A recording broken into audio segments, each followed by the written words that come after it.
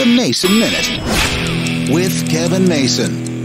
There are some days you see a news story, you shake your head, and I don't even know if disgust is the right word. In wonderment is probably a better word. Yesterday I read the headline, What Congress Learned in Its First Public Hearing on UFOs Since 1966. Yes, Congress had a hearing on UFOs because they wanted to get with the Pentagon and see where we were at. Could any of these UFOs cause harm to America? Could they be, causing trouble? And I thought to myself, why don't we worry about the domestic terrorism that just happened in Buffalo, New York? In California, what happened on January 6th. We still haven't dealt with those things, but we're thinking about UFOs. Now, I realize things go on in Congress all the time that don't matter, that don't get publicity, that really we don't care about. But the big things we should be caring about are only discussed when it can be grandstanded. I mean, it was fine, it was interesting, it was kind of an update, and yes, we got our first one in 50-some-odd years. But do we need to be worried about UFOs right now? It's not a big problem, at least I don't think so.